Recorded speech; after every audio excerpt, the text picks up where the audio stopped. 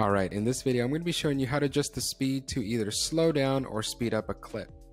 First I'm going to highlight my clip by clicking on it, and then I'm going to go to the pencil. You're going to go to the last icon, which is slow and fast motion, and you're going to go to the second portion of it. It's value. The value right now is 1x. That means the speed of it is 1 times. If you want to slow it down, you're going to go to your left.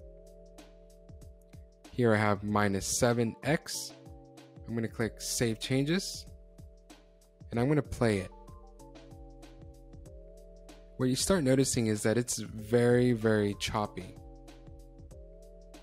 That's because my movement there wasn't fast enough and it looks choppy. On the other hand, you see the water pouring, and that is a little bit smoother because that did go by fast. Now, you may be saying, well, I don't really want it that choppy, or I don't really want it that slow.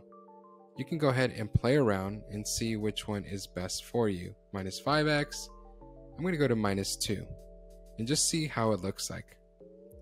Save.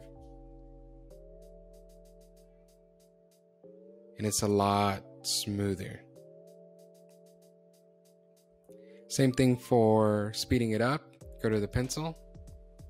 Then you're going to go to the right. I'm going to go to 5x, which is 5 times the speed.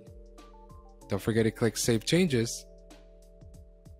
And you'll notice that the clip is a lot shorter, and it makes sense, right? It's going through the information faster.